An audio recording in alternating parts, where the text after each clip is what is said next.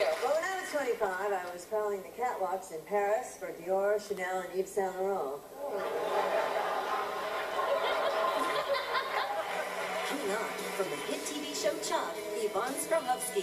And later in the show, from the TV show Chuck, here is Yvonne Strahovski.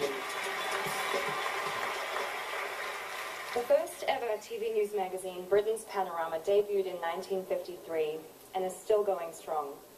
Since then, the format has gone worldwide, proof of its enduring appeal.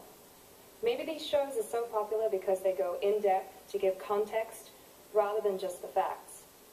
Or maybe it's because they expose and correct injustice by going that extra mile with fresh angles or a particularly hard-hitting approach, like this year's 4 nominees.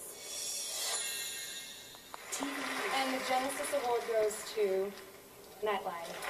Accepting for Nightline is producer Anna Schechter. This is Nightline's 4th Genesis Award.